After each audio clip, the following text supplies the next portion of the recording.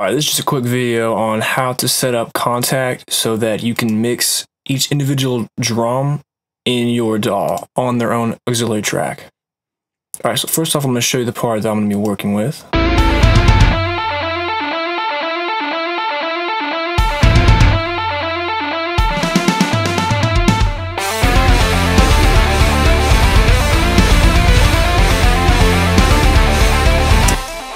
Alright, so I have right here Kontakt 5 open, and I have all the drums just playing out of a stereo instrument.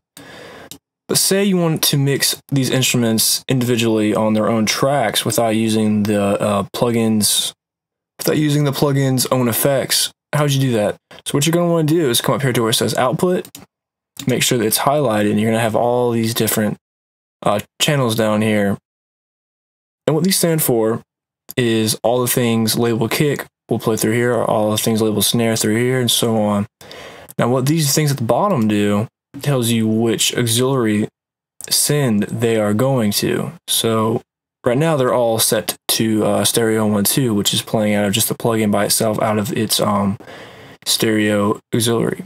But say you want to send those to separate channels. Here's what you do. Since this is a kick drum, you really only need one channel for that. Click on this and you select unassigned 1. Alright. Go to the snare, you want that to be just one channel. You go to auxiliary 2 and you just keep doing that all the way down till you get to some stereo channels such as crashes. Alright, so I have kick all the way down through ride is already going through their own outputs.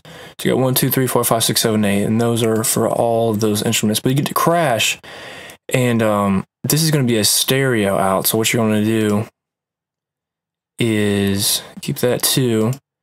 Since 1 and 2 are already taken, I usually go auxiliary 1, then auxiliary 1, 2. There we go. Got splash China. Put this on a different one. You got 2-1 and 2-2. Then we have the overheads, and I'll do say 3-1 and 3-2. So that has all the outs, I believe, for the drum set. You have all these right here are going to be the mono. All of these are going to be the stereo. I got 8 mono, 3 stereo. All right, so all this is set. So I'm going to go ahead and get rid of this. Now what you're going to want to do, make some new tracks. When you do 8 mono, these to be auxiliaries, and then we got 3 stereo auxiliaries. Create those, and you can name these kick, snare, tom 1, and so on. Alright, so now I have all of these auxiliaries labeled according to each group in Kontakt. I got kick, snare, tom 1, tom 2, tom 3, tom 4, hi-hat, ride, crash, splash, slash China, and overheads. Alright, so now that these are labeled, if you want to bring up Kontakt to help you out with this, it could be helpful.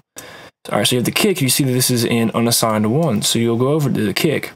The input, you go down to plugin, Kontakt 5 drums, and you go to that corresponding selection. So you got unassigned 1, so now you're going to have unassigned 2, and so on. Basically, you just have to match up everything, all of the outputs from here to the inputs of your auxiliaries. Alright, so now we have all of the outputs in Kontakt aligned with the inputs of the auxiliaries. That should be all you have to do to set them up. Let's just play the track back. I want to mute the drum track as well, the original.